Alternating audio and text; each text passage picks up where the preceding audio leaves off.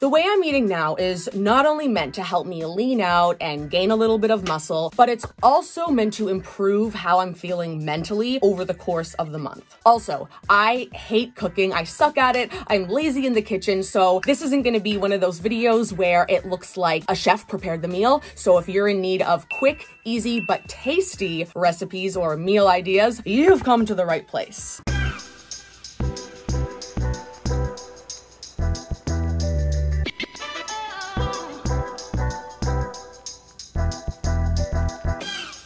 All right, so first thing that I eat is a protein shake. I wake up at 4 a.m., so I don't wake up hungry, but I also don't like to go hours with no fuel for my body and my brain. So that's where the protein shake really comes in handy. Just a little something, and I freaking love this flavor. I've shown this in other videos before, but if you're someone who doesn't like regular tasting, like, you know, that protein powder taste, try this because it literally tastes like juice. I'm gonna drink this and I'll see you at my next meal.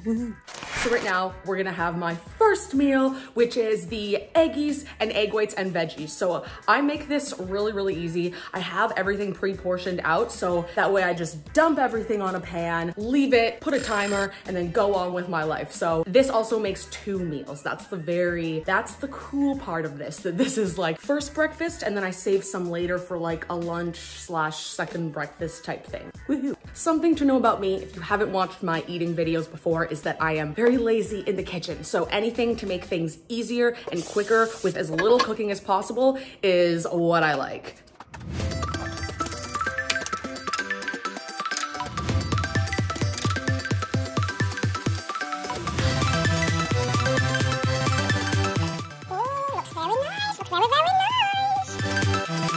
Okay, so what I do now is I take 2 eggs and I just put them on the plate, and then obviously I leave the rest on here for later. Next, we put toast in the microwave. So this is a protein bread. This is only in Canada. Everyone always asks about it. It's Blue Menu PC. So if you're from Canada, you can find it in like Loblaw stores. If you're not, I would say just look in like the bread section or like the health section and you'll find something similar. It's not like insanely high in protein. Ouch. Especially if you're someone who struggles to hit protein, just having little things like this that just add like little bits of protein here and there, it's gonna add up. Protein! So now I've added my avocado to my toast. Sometimes I'll add a little bit more salt, like I'll have to taste it first because I like it salty. And then I just put as much as I can on each piece of toast. What is it that you really like to do? Eat. And then I save the rest for the side. Voila! Yummy! So for all my meals, I typically I like to make sure I'm like sitting, enjoying them, not too distracted, because for a lot of my life, it's been the opposite. Like I'll be like, oh my gosh, like let's just wolf this down as fast as possible so we move on with the day, blah, blah, blah, blah, blah. And I'm always just like running around like a chicken with my head cut off. So lately I've been trying to like chew more, eat slower, enjoy the meal. So yeah, that's what I'm doing. He's pawing at me. He's pawing at me. He wants my food. Just healthy breakfast. A little bit of pepper to bean and a little bit of pepper to what? Yum, yum, yum, yum, yum, yum, yum. I originally started my fitness journey to lose weight and look a certain way, but it didn't take too long to realize that there was a big impact on mental health as well. But that's not to say, I know some people will be like, oh, I struggled with mental health, then I started working out and it all went away and everything was amazing. Like for me, it's definitely not like that. I've still struggled quite a bit with mental health. I'm still on medications for it, but I do still believe that you can optimize your nutrition and your training and everything to support, because I notice a big difference. Like some days, if I eat too much sugar, the next day I feel not as good. Like I feel more anxious and negative, and not like because of the chocolate or the sweet or whatever. I'm not like, oh my God, I ate, so I'm anxious, but it's like my brain just feels different. I still love eating those things, but I do find that if I can keep it to a minimum and really focus on getting the nutrient dense things, the olive oil, the avocado, the veggies, the seeds, all that good stuff, that's more so my focus now than just the calories and protein. Ba ba ba ba na na. Ba ba ba ba ba na na na na. Ba ba ba ba. I'm gonna be working out in about 45-ish minutes to an hour. So you don't wanna work out on a heavy stomach, like a full stomach, because you'll just feel crappy and low energy. But then you also, or at least I don't like to work out too long after a meal though. So like I don't wanna be getting really hungry and lethargic to the end of my workout. So in comes the banana. And I have got a little Baxter here who would really like some banana.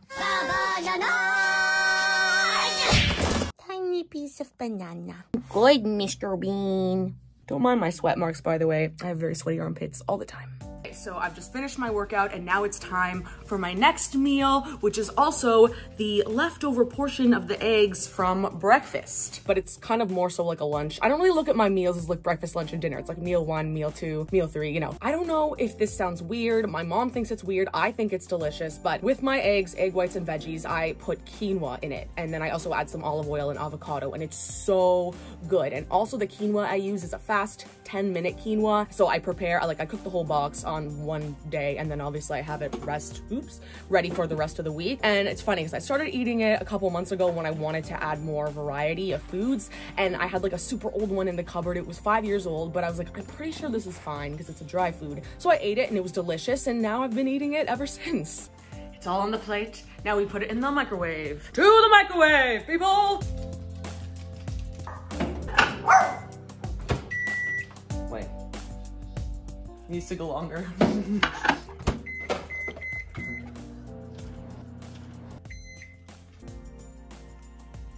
Okay, it's good.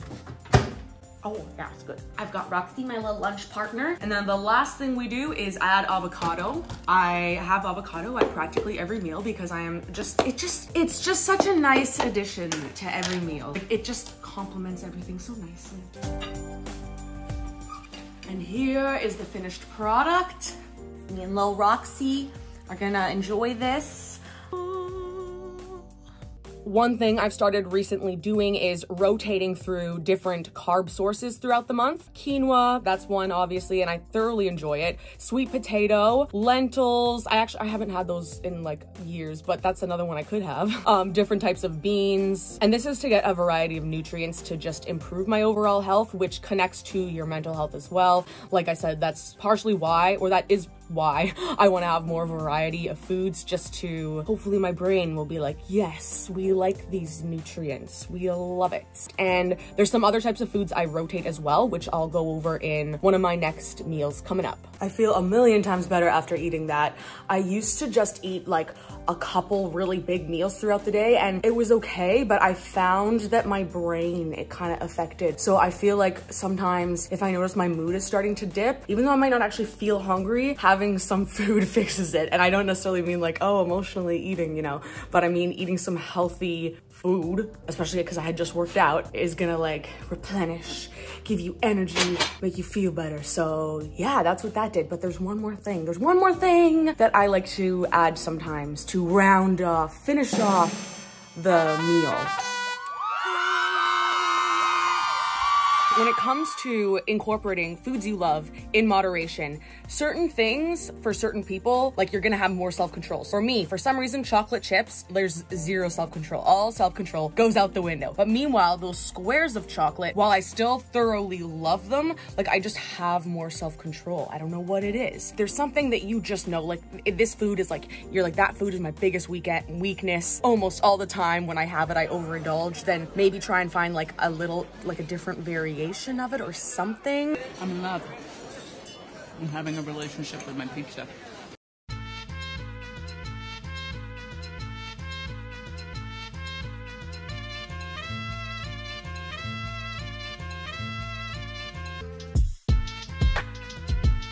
We got our salad. Now, typically on Sundays, I usually cut up veggies and put it in Tupperwares in individual serving sizes for salads, but I didn't do that this week because I didn't feel like it. Today, I'm sitting here. I mean, it's still really, again, pretty quick and easy to make. So yeah, I have my spinach, carrots. This is my hack if I don't cut them up in advance. I just cut them with my, oops. Oh, it's for the dogs. I just cut them with my teeth. So if you hate cutting up your veggies and you forget to meal prep, you can do this with carrots. You can't do this with everything. Like, I don't think this would work with like cucumbers. Oops. My My mother's rolling her eyes at me. Now sometimes I'll vary my veggies to get different nutrients and things like that. Then we've got some tomato. We have sauerkraut. This is something I recently started eating and I do enjoy it. That's the thing, like I would never add something in if I didn't like it. But yeah, it's good for your gut health and has some benefits for hormones as well. Only certain times though, not all the time. Next, we've got our sunflower seeds. These and flax seeds I eat, and then I switch between these and flax seeds and then sesame seeds and sunflower seeds. So when it's something a little bit more calorie dense, at least until you get more familiar with what it looks like, you want to weigh it or at least measure it. So that's 15 grams. I'm gonna take a little bit more because these are really good.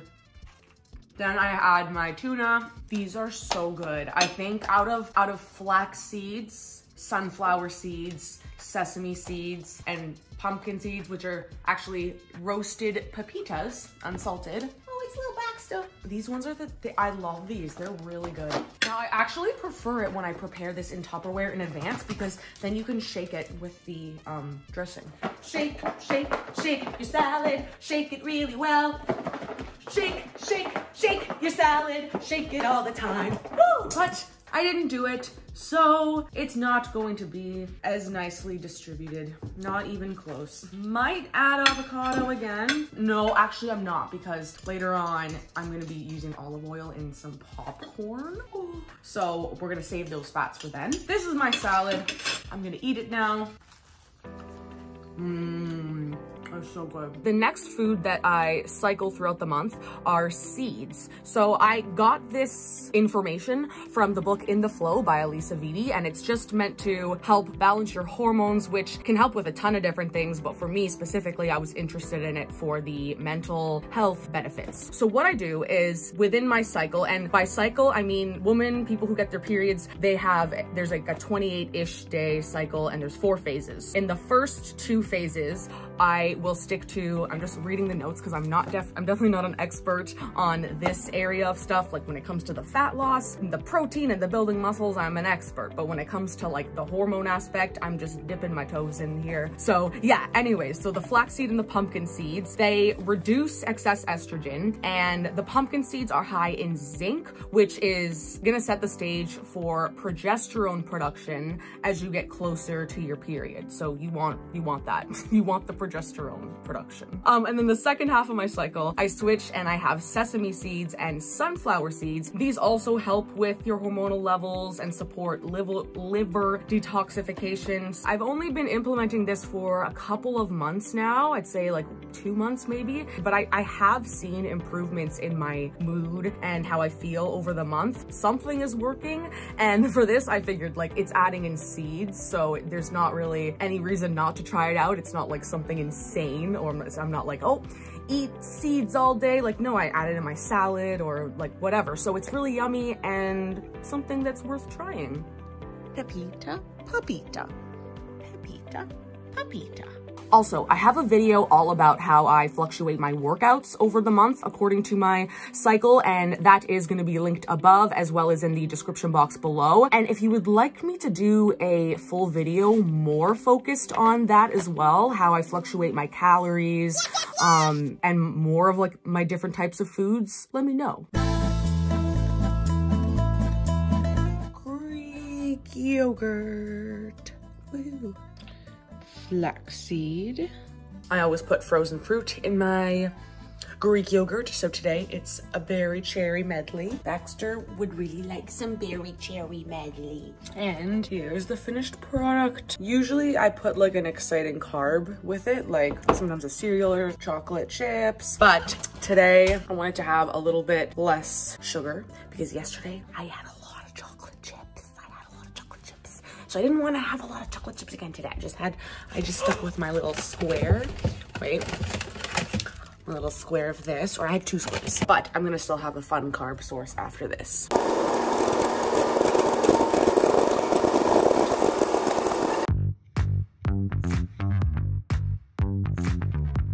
Air pop popcorn. Here's the kernels, then you pour them in here.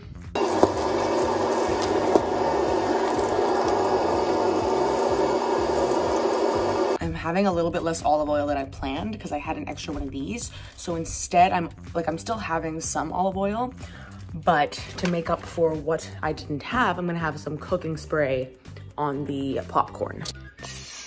This is still a little bit of calories technically, so you wouldn't want to like drench it in. Otherwise, you might as well just use butter. I mean, a little bit of butter is okay in moderation. Okay, that's a little excessive, but that's okay. We added it in. Oh, I almost forgot a really good ingredient. This Clubhouse Parmesan. It's like, does have the real cheese in it, but it's like again, it says 0 calories, but technically that's not true because eventually you would get some calories out of this. But you can still put quite a bit of this on and it has like a nice cheesy flavor and it tastes beautiful. Oh, that's quite a bit I did there. Whenever I'm trying to film myself adding seasoning, it never goes well.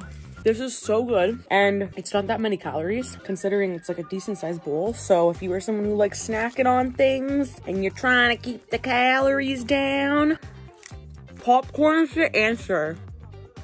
All right, and that is going to conclude this video. Stay tuned for next week's video where I'll be answering the question, how long does it take to lose weight without cutting carbs?